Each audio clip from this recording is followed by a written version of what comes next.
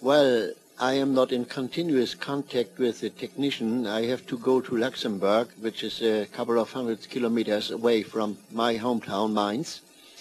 But I went there several times, and I was in dialogue with the technician, talking about preferably technological problems or physical problems. So in this case, I cannot give you a special answer to this question. But we had a very impressive transcommunication contact between the United States, Luxembourg, and my hometown, Mainz. Mr. Meek from the Meta-Science Foundation in Franklin in the United States received a message through a channel, through a mediumistic channel, that Lifeline, which is a contact group on the other side, wanted to give a message through Luxembourg. Mr. Meek telephoned me because he had no direct contact to the Luxembourg couple Harsch-Fischbach, and asked me to mediate this message to Luxembourg.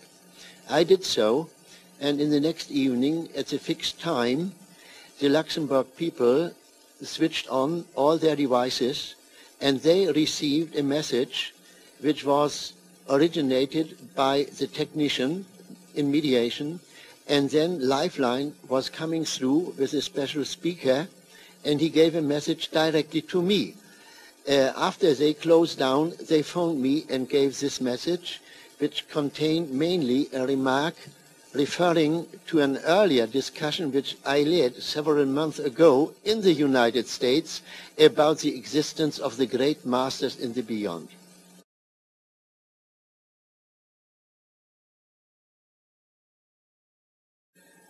No, really, I have no complete explanation.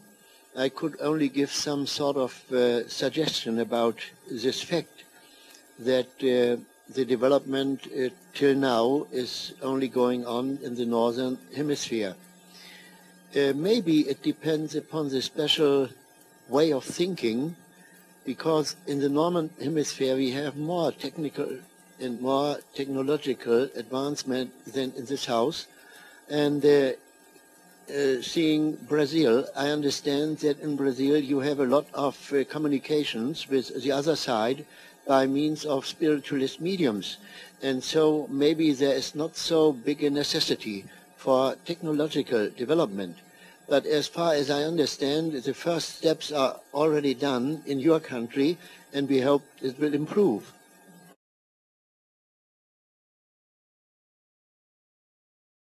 Well, I think normal electronics cannot explain this fact. From the other side, they told us that they send the energy into the electronic parts of this radio.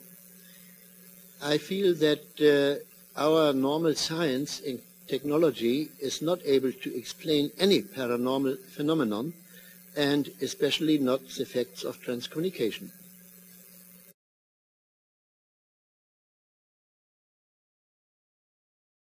I think pure physics, as we know it today, is unable to explain these phenomena. Burkhardt-Heim's theory can be considered as a combination of psychophysics. He added to the normal 4 dimensions 2 more dimensions, and in his system it is possible to theoretically and mathematically describe the possibilities of transcommunication, but so far there is no application coming from his theory. So we have to enlarge our physics to include these phenomena.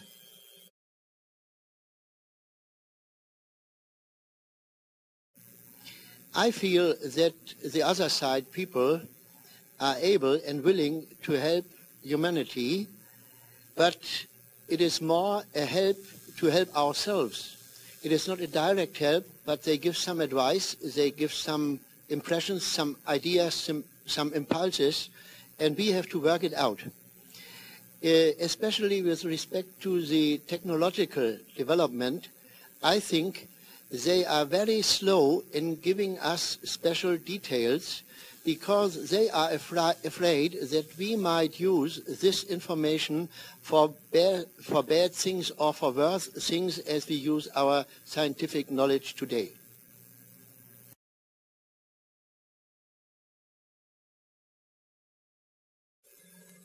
Naturally, I cannot answer this question. I suppose that those spirits or the deceased people have got their ideas or their thoughts, and that these thoughts are somehow materialized into our system. It's a sort of projection process, and some of them, they told us that they have to synthesize our speech. But on the other hand, nobody in psychology or physiology will be able to explain how these thoughts which we have in our mind or in our brain are able to move our hands or our body.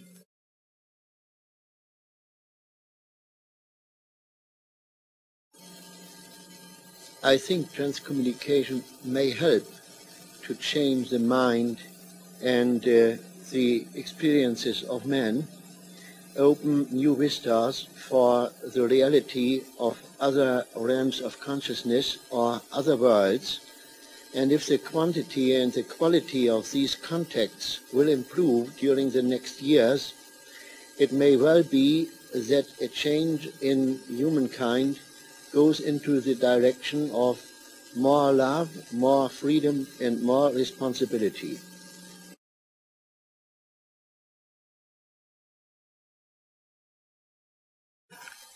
When I started my first experiments in electronic voice phenomena, I got one message which I should like to give now to the Brazilian operators. From the other side, they told me, sit down and repeat your experiments and be patient. Have patience and exercise.